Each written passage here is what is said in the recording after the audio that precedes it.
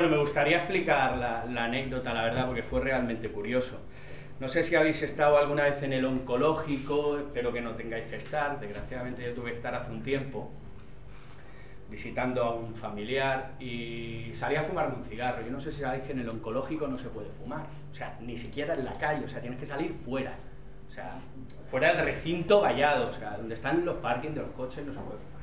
Me voy fuera, me empiezo a hacer un cigarro, fumo tabaco de liar y de repente veo que se me acerca un personaje con un pijama del Oncológico, lleno de medallas de oro y con una gorra de legionario.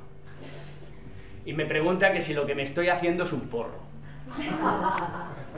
Y le digo que no, que me estoy fumando un cigarro, que soy un liado y tal. Y entonces me empieza a hablar, ¿no? Y me explica que lleva allí como casi 6 meses, que tiene 3 cánceres, que ha sido un legionario toda su vida, efectivamente, por eso lleva la gorra, no era de adorno, y que había tenido una vida súper intensa, súper extremada, estés de acuerdo o no, pero siempre a tope, y que sabía que no iba a salir de allí, y que le apetecía un porro, y si le podía dar un porro.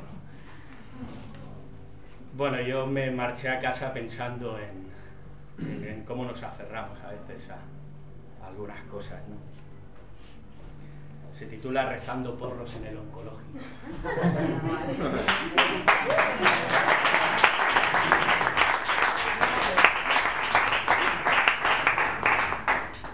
Aférrate a la vida con la rabia muda de un puño en una reja.